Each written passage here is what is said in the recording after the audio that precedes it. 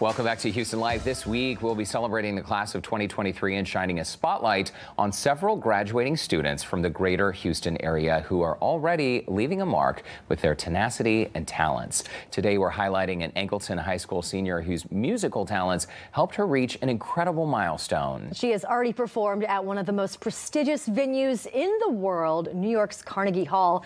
And here to weigh in on this outstanding experience is Olivia Smith.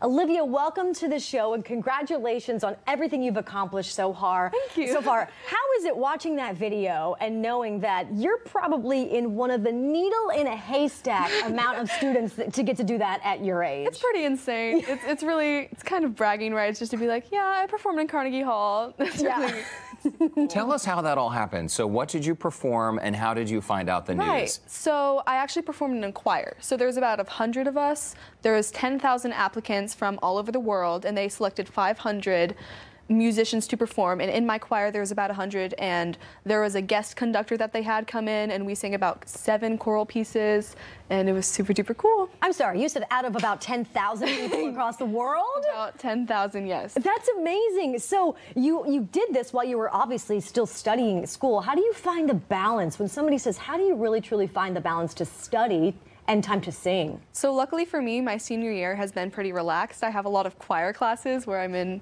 there all the time, and so it's all music, and so I just have to prioritize different things at different times. But when it comes to studying, I just work hard, you know, just try your best. Something tells me, Olivia, your idea of relaxed is like other people's idea of a nightmare because you graduated in the top 10 of your class, which is an incredible accomplishment. Congratulations on that. Circling back to Carnegie Hall, though, so that stage is one of the most iconic stages in the world. It's immediately recognizable. The ceiling, the acoustics, the seating there, some of the greatest stars in the world have performed on the stage. Can you describe to us what you were feeling when you stepped out onto that stage, and also what the acoustics are like? Right, so I was shaking. Obviously, it was very, very scary.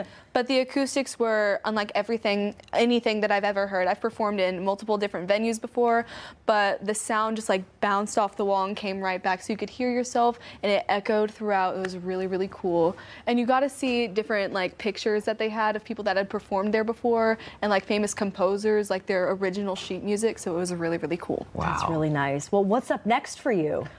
So this fall, I plan on heading to Stephen F. Austin State University, and I'm going to major in music education to become a choir director. Oh. That is fantastic. And also, I mean, kudos to your choir director at school 1000%. Because it sounds like they had quite an impression on you. Of course.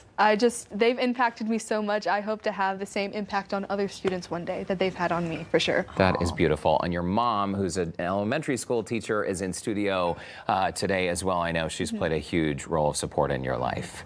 Well, Olivia Smith, congratulations on everything. Thank you so much.